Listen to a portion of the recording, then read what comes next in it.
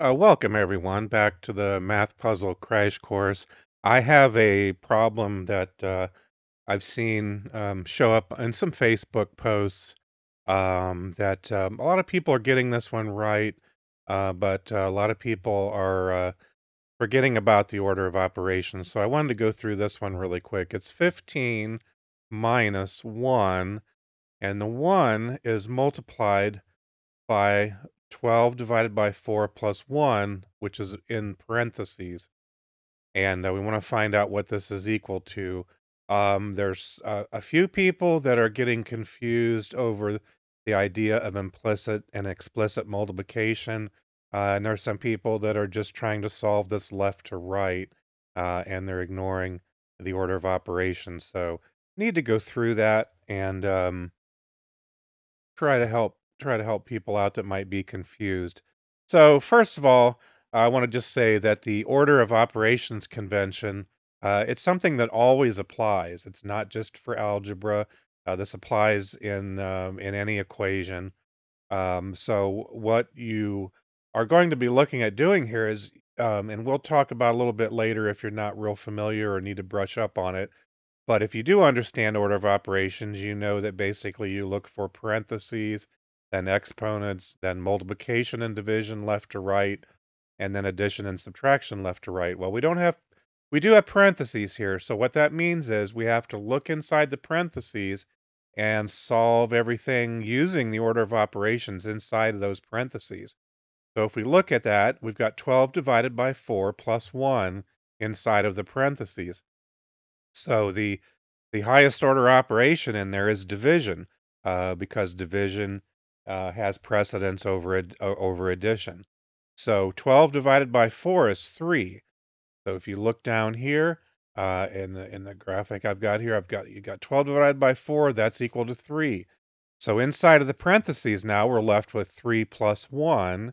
Well, 3 plus 1, that's pretty easy. That's 4, right? And this is implied multiplication here. So you have this 1 times the quantity 3 plus 1. Well, what's 1 times 4? 1 times 4 is just 4. Now, of course, we have this minus sign out here. That also confuses a lot of people. But you're left with 15 minus 4 equals 11. And that is the correct answer. You can confirm that on your cell phone calculator or the scientific mode in your Windows, computer calculator, or if you have a scientific calculator, basically any calculator that's capable of handling multiple operations will give you 11. You got to be careful because there are cheap calculators without memory that will just solve basically immediate execution, and they are not capable of doing order of operations. Doesn't mean you're correct. It means you're using the wrong calculator or you're using a calculator incorrectly.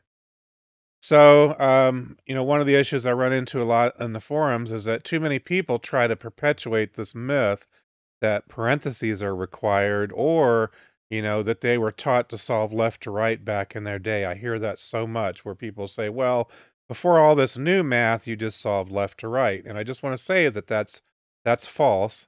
And I wish people would quit using that as an excuse. But, the truth is their teachers were not as incompetent as they would have us believe. And if you believe otherwise, someone in a forum brought up a really good point, and they said, please explain the formula for the area of a circle if you believe everything is solved left to right. I mean, obviously, everybody should have seen this at some point if you've ever had geometry, and even in high school, but this is a very famous formula. A, which is area equals pi r squared. And so the formula is pi multiplied by the square of the radius of a circle. So if you know the radius of a circle, you square that radius and you multiply it by pi. Now, typically that equation, formula, is written as A equals pi r squared. There's no parentheses in there, and they even show the multiplication before the exponents, going left to right. It makes no difference. Honestly, if you look at it, you could write it as A equals R squared times pi. or a equals pi r squared, a equals r squared pi. Those two equations are identical. There's no difference. You're going to get the same answer. So I thought that was really a good response to some people who believe that this order, there is no order of operations or it didn't exist back in their day.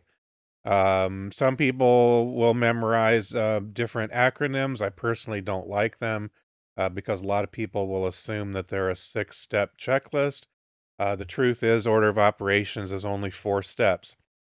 Parentheses, exponents, then you have multiplication and division left to right, then finally addition and subtraction left to right. Multiplication and division have equal precedence. Division is just multiplying by a reciprocal, so it's really the same operation. And subtraction is just adding a negative number, so addition and subtraction have equal precedence. You don't do addition before subtraction or subtraction before addition.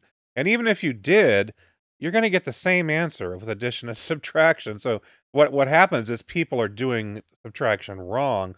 What I see is people will do subtraction as if there were parentheses in there, and they're basically trying to make that negative sign work across numbers that it was never meant to work on.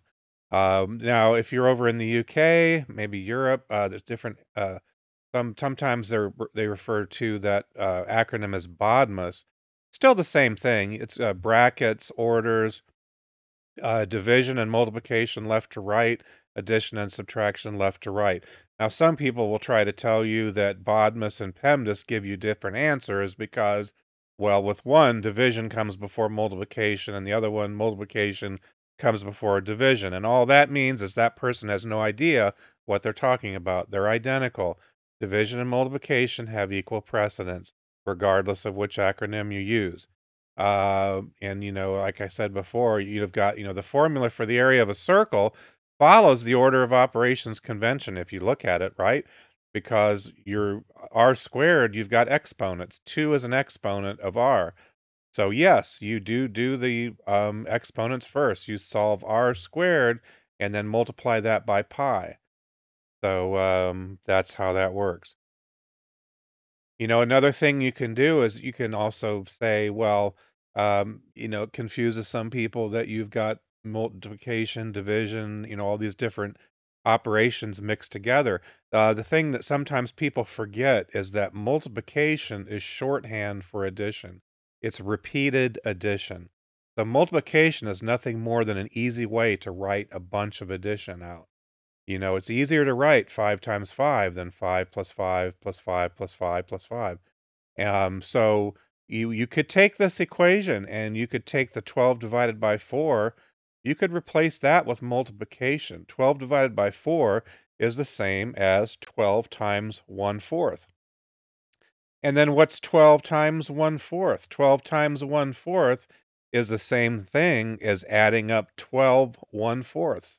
So, I mean, I know this looks stupid, but you could write this out as 15 minus the 1 times this whole quantity in here, which is a bunch of 1/4. You got 12 of them all added together plus 1, and that equals something.